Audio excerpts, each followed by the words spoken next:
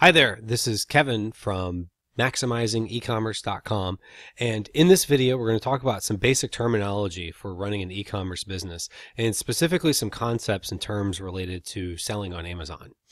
Now, you may be wondering, okay, why do I need to learn this lingo, so to speak? Well, it's going to help you have the better ability to research. So if you're reading blog posts or listening to podcasts or YouTube channels, which you should, it definitely is helpful as you're looking to start a business in e-commerce.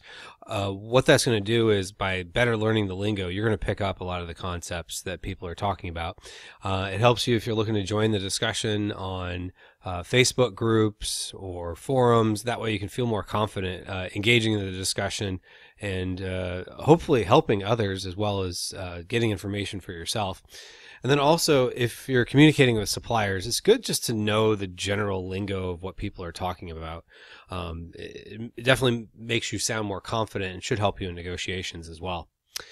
So let's talk about some basic terms again for Amazon. So one of the most basic concepts is going to be your account, your seller account. So everything links back to your account. So whether you're doing this as an individual person or you have an LLC, you're doing it as a company, it's all going to link to your account. It's probably going to be the same email address and contact info as your buyer account. So just as you have a buyer account when you go to Amazon.com and you buy something and it's already got your credit card information and address logged in, it's the same thing for a seller account, except instead of doing it as a seller, you're doing it as a buyer. So it's got tax information, your inventory, all kinds of stuff. Your history with Amazon, it's all linked to your seller account. So there's two different types of seller accounts. First off, there's an individual account, which if you're considering doing this, I would say just go out and register as an individual seller. It costs you absolutely nothing to do so. The only cost involved, I should say there's no cost on the front end. There is a cost involved. And the cost is you pay an extra 99 cents for every sale you make. Now, you don't even pay that 99 cents until you make a sale. So there's a few fees you pay every time a sale is made, but as an individual seller, you have no upfront costs and you just pay 99 cents per sale. Now, you can save that if you register as a professional seller. Now, as a professional seller, you pay $40 a month. So if you're going to sell at least 40 products, it's definitely worth your while to do. Also, as a professional seller, you get the ability to have some more, we'll call them bells and whistles, being able to run sponsored product ads, which we'll talk a little bit more about here later in this video. And you've got ability to potentially sell in more categories. You got quite a few other perks, let's say. So once you've got up and running and you can sell at least 40 products a month, then it's worth your while to have the professional account. And once you get to that milestone, it's definitely the professional account is the way to go. But as just starting out, individual is my recommendation. It's how I did it when I first started out.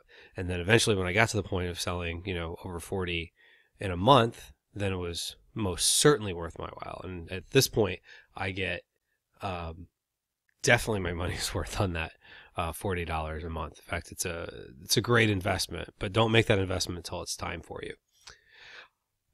So another basic terminology, or basic term, I should say, when it comes to selling on Amazon is a marketplace. So if you think back to a couple hundred years ago, let's say you had a town square where sellers would gather to sell, maybe they were selling fruits and vegetables, or a blacksmith was selling horseshoes, or whatever it was someone was selling. You had people coming together to buy things. So if you were buying something as a customer, you would go to wherever that marketplace is because you knew you would be able to find certain things. And that still kind of works today. Malls, basically a marketplace with different stores and whatnot. Now, Amazon is a virtual version of this. So a lot of people don't realize this because you go on Amazon and you purchase something, it looks like you're buying it from Amazon. So a lot of people don't realize that when they're buying on Amazon, that oftentimes they're actually buying from a third-party seller. And in fact, about half of all sales made on Amazon are actually made by third-party sellers, which is crazy that so many sales are made by actually companies other than Amazon. So whether individual sellers or other companies that sell their product on Amazon, because Amazon is a marketplace and it allows others to sell on it. So as a third-party seller, when you sell something, if the customer places the order, they of course have to have it shipped to them. So things are fulfilled to them two different ways. One of which is fulfillment by Amazon, known as FBA. And fulfillment by Amazon is basically where the seller has inventory of certain products, and rather than keeping inventory products at their location, they send those products to Amazon, or keep an inventory of products with Amazon. And then once the sale is made, Amazon's workers, they take that off the shelf at their warehouse, which they call fulfillment centers. And what they'll do is they will then box it up and ship it out to the customer. So it's very hands-off, which is why this is a very popular program. So it's relatively hands-off for the seller. And then there's fulfillment by merchant. So as a seller, you have the ability to send out the orders yourself. So if an order came in to John Smith in Poughkeepsie for coffee press, let's just say, then you get the order and you ship it from your house, your warehouse, your office, wherever it is you're shipping from. And then Amazon is basically just acting as the place where the transaction was made and was helping to bring the customer there and just pay a small commission fee. So that's the fulfillment by merchant channel. Now, theoretically, you could do things both ways. You could actually set up products to do both ways. Now, it's better to do fulfillment by Amazon if you can, because you tend to get a little bit of a bump in sales by doing fulfillment by Amazon because you're able to sell as Prime. So it's a good way to sell products as fulfillment by Amazon. So again, it's a very popular program because it is relatively hands-off. All right, so as well as fulfillment by Amazon and FBA and FBM, fulfillment by merchant, so those ways of fulfilling, you got to have products to sell. So there's a couple different ways that people source their products. So one, oftentimes is referred to as retail arbitrage, RA. Now on RA, what that is basically you'd go out to a retail store, and sometimes they have things on clearance, or products are being phased out, or seasonal products are being moved at a price that's really getting them to sell, so that the store has the ability to use that shelf space for something else.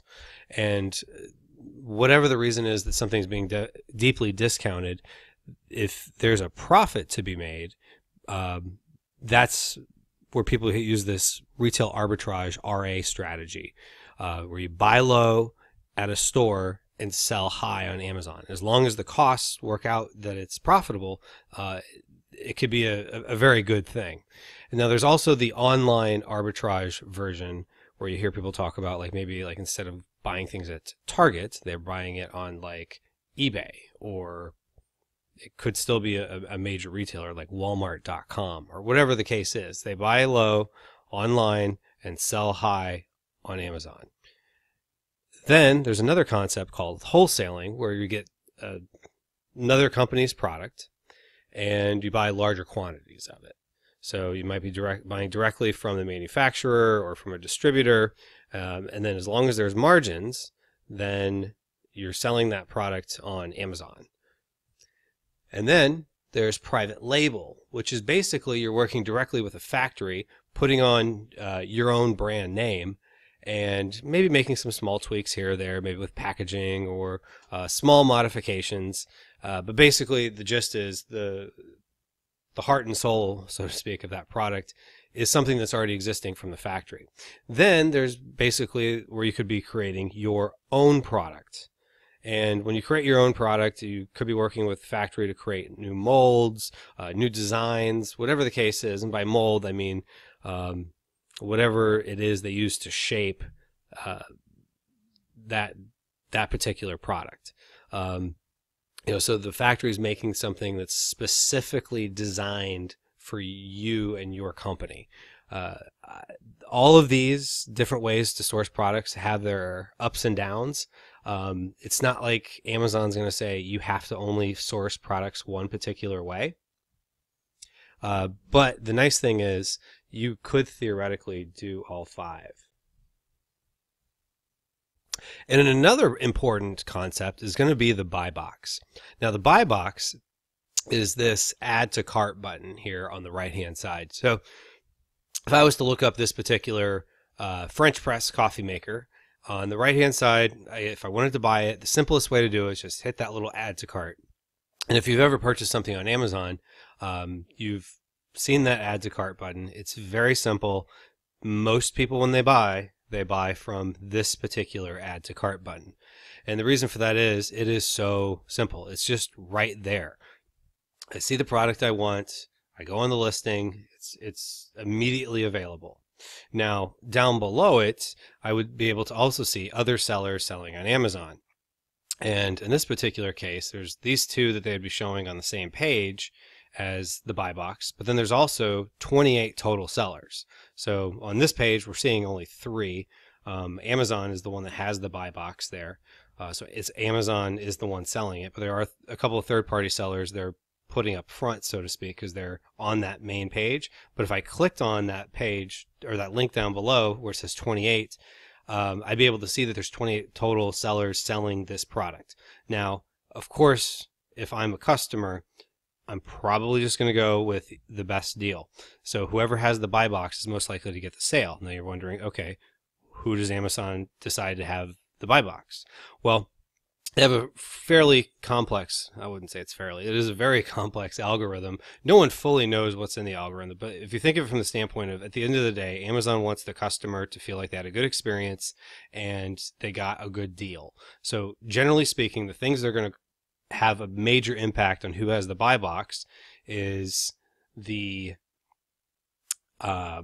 price, and then also whether or not it's Prime, because Prime members like to buy Prime. So if you're a Prime member yourself, like me, you probably only buy things that have that little check mark and then the blue Prime next to it. So you can see this particular product does have Prime capabilities. So that means if I bought it, I could have free 2-day shipping. So Prime members tend to only want to buy things that are eligible for Prime. Now, this particular product has 28 sellers, and they're all competing for the buy box. So one of the reasons people like doing private label or having their own product is if they're the exclusive seller of that product, they will always have the buy box. Now, some people like to do retail arbitrage and online arbitrage because they can move the product fast enough, or they don't buy that many of a particular item, so that if it takes them, a month or 2 or 3, or whatever the time it takes them, they've got a whole formula, then whenever it is their turn, so to speak, to get the buy box because of pricing or whatever the case is, or whatever strategies they use to get the buy box, then it's worth it to them. Now, the key to remember here is if you have that main buy box, you are going to be the one who's going to get the sale. So whether it be a product that sells 100 a day or 3 a month, and there's a wide range of products and how much they sell on Amazon, but if you have the buy box, whenever somebody goes to buy, you are most likely going to be the one that gets that sale. All right. Also, it's good to know on Amazon about different product identifiers, and everything basically works with a barcode. So you can see here there's what appears to be a UPC code, and you may be familiar with the idea of a universal product code, a UPC. And if you've gone to the store and you bought something and the cashier scans it, they're typically scanning off of a UPC. And a UPC is going to be the same everywhere, hence why it's called the universal. So for a particular product, it's always going to be the same. So if I bought a Monopoly game at Toys R Us, let's just say, if I went to Target and I was to buy that Monopoly game, and it's the same version of it, then it's going to most likely have that same UPC code because it's universal. It's the same everywhere. So it doesn't matter where you bought a product. It's most likely going to have the same UPC code. Then there's the European version of it called a European article number, an EAN. For the most part, if you're in the United States, you're going to work with UPCs, and oftentimes you can buy UPCs because you're going to need a UPC for each product you have, which is actually more simple than it sounds. But the EAN oftentimes is just the UPC code with an extra digit on it. So it might have like a 0 on the front or whatever the case is. It depends on where you buy it. But if you are going to buy UPC codes and you have aspirations of maybe one day selling in Europe, it's not a bad idea to also get an EAN number or a UPC number that could also become an EAN number, which oftentimes they can. Then there's what's referred to as an ASIN, and you'll hear that term quite a bit, the Amazon Standard Identification Number. So each particular product on Amazon has an Amazon specific number. So when you go on Amazon and you're shopping and you click on the link to go see the listing for a particular product, so in that listing page for the product, that particular listing has an ASIN assigned to it. And the ASIN is specific to that particular item. And it doesn't matter who's selling it. It's that particular item. So going back to a Monopoly game, so the Monopoly game would have a UPC code that would be the same as someplace else. And then if that Monopoly game was being sold on Amazon, Amazon's going to assign it an ASIN number. Then there's referred to as an FN SKU, a fulfillment network stock keeping unit. And you may have heard the term SKU, stock keeping unit, but the FN SKU is an Amazon term for basically each seller on there is going to be assigned a FN SKU for their product. So this gets a little confusing. So we'll walk through here the difference between an ASIN and an FN SKU. So if I'm looking at this particular product here that we were looking at before, this French press coffee maker, if I was to scroll down a little bit lower on the page, I would come to this product information area. Now, on there, you'll see that there's the ASIN. So it's that ASIN there on the bottom left. Now, the B000KEM4TQ, that basically is how Amazon knows what this product is. So this is in Amazon's database that they know this particular product, that particular ASIN is the Bowden Brazil 8-cup French press coffee maker. Now, going back to the concept before that there was 28 sellers, so each of those 28 sellers is actually going to have their own FN SKU. So they may sell other products, and their other products each have their own FN SKU for that particular seller, but each seller on this particular ASIN, so all sellers are going to be selling the same ASIN, but each seller is going to have their own FN SKU for this particular product. All right, so then let's talk a little bit about sponsored ads.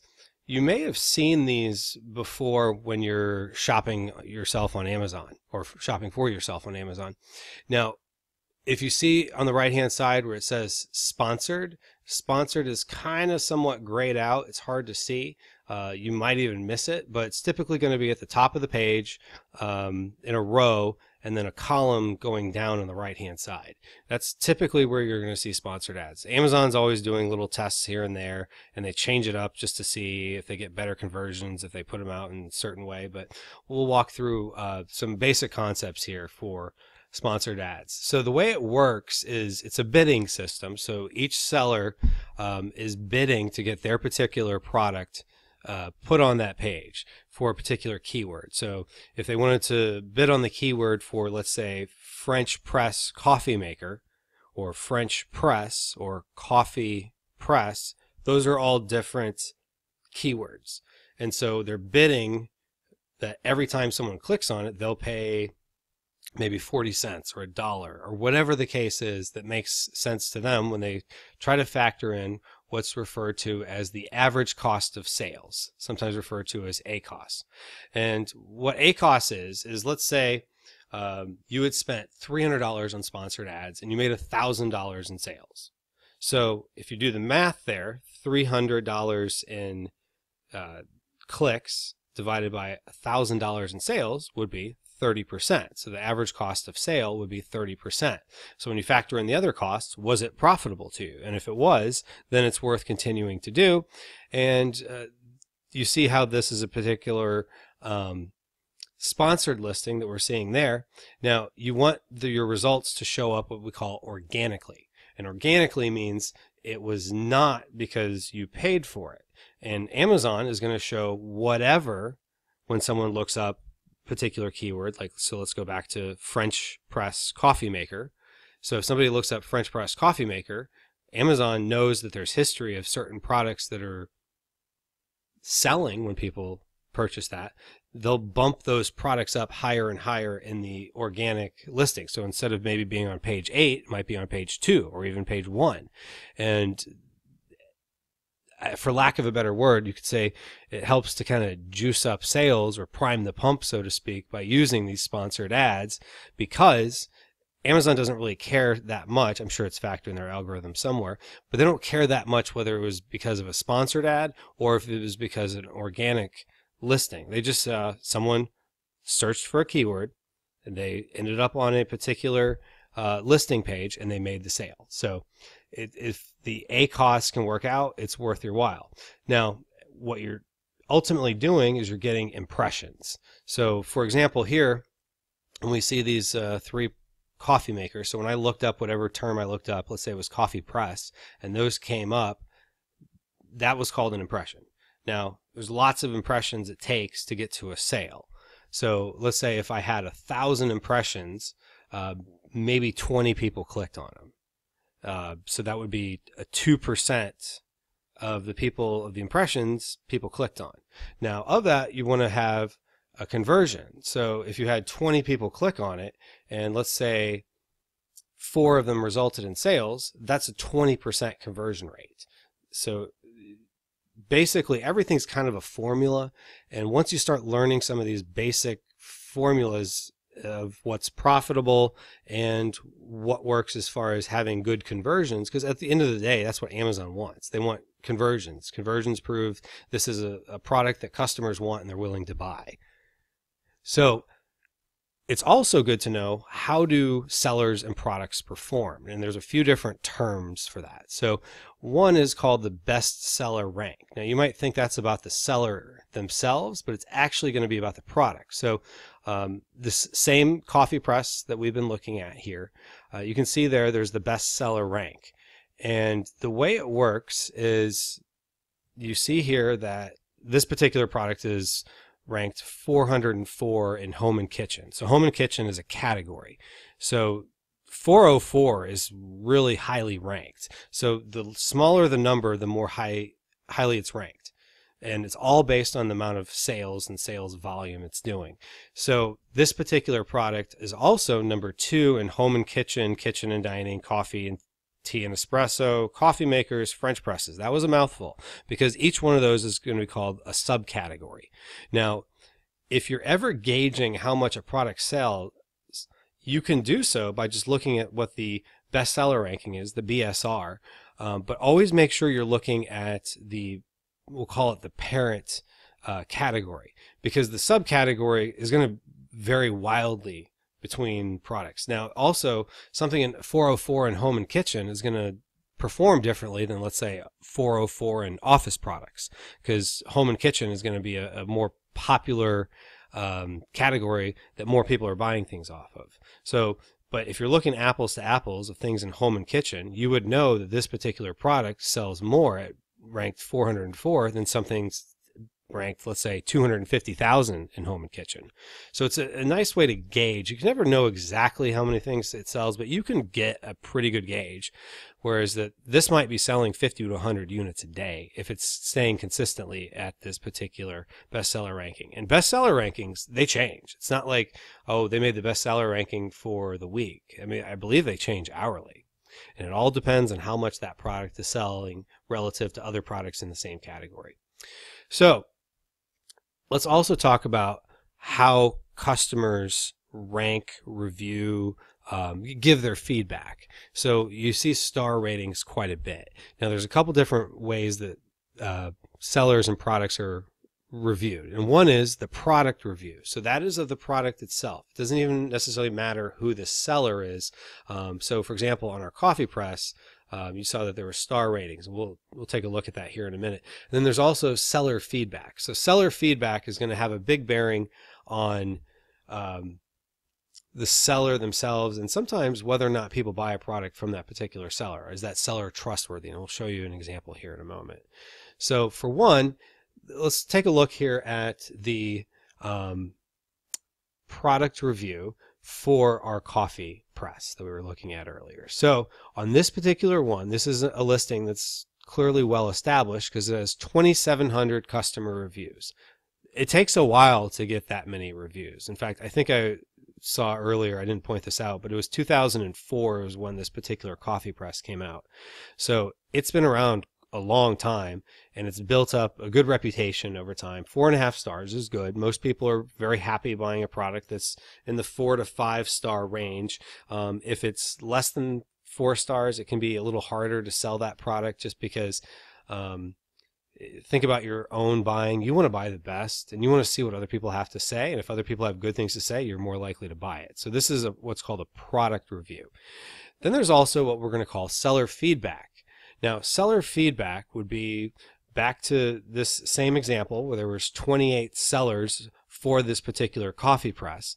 Now, if I clicked over there where it says used and new 28, it would take me to this page here where I would see all the sellers that are selling this particular product.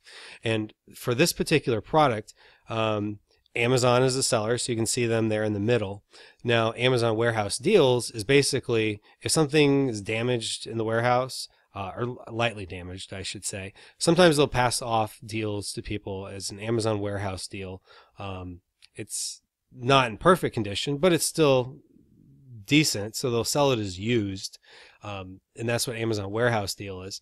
And then you can see here also, if I look down at the bottom, those two particular companies are 95% and 97% positive. So, like for example, Gatsy's, I believe that is, they've got 148,000 reviews. Now, that's a very well-established company. If you're looking at this and you're thinking about buying this product and you're looking at price, you probably feel comfortable buying from a company that's 95% positive, 4.5 stars. Over the course of the last 12 months, they have that much positive feedback, and 150,000 people almost have reviewed them. So you'd probably feel good about it. Whereas this isn't going to prevent someone from selling, but the company right above it says just launched. So that might have people feel a little bit more apprehensive now, but if it's being fulfilled by Amazon, some people probably aren't even going to look. But if you go up to the top, you see one particular company with 0% positive of 4 reviews. Now, hopefully for this company, we wish them well, and we hope that whatever issues they have are being figured out. But as a buyer, people might be less likely to buy. So if someone did make it, which most people just go with whatever the buy box is and click it and add to cart, but Amazon customers, and some of them are savvy and do this, they could look and see if there's a better deal somewhere. Now, as we all know, price doesn't necessarily mean that you're going to have the best experience. So oftentimes customers will look here to see the reviews for a particular seller. So seller reviews can become very important, especially if you're competing with multiple sellers. So you could see here, if you were buying, and I very purposefully left price off. Price would be on the far left-hand side of the page. But this shows you how your seller ratings and reviews, or seller feedback is what they technically call it, can have a big difference on whether or not you get the sale. So hopefully this video has helped you clarify a few terms when selling on Amazon. And if so, I'd love it if you could leave a thumbs up if you found this helpful, which tells YouTube that you liked the video, as well as subscribe to the channel. Doing these two things helps other people find this video, and hopefully we can help others as well. And also, if you have any questions, or if there's anything you'd like clarified, or maybe even something in a future video, hint, hint, you can leave a comment down below.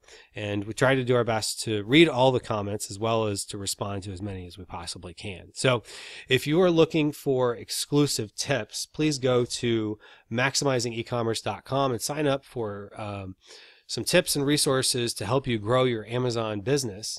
And also, I just want to say thank you for watching this video, and really just wishing you the best as you work ahead to get ahead in your e-commerce business. Thanks, and have a great day.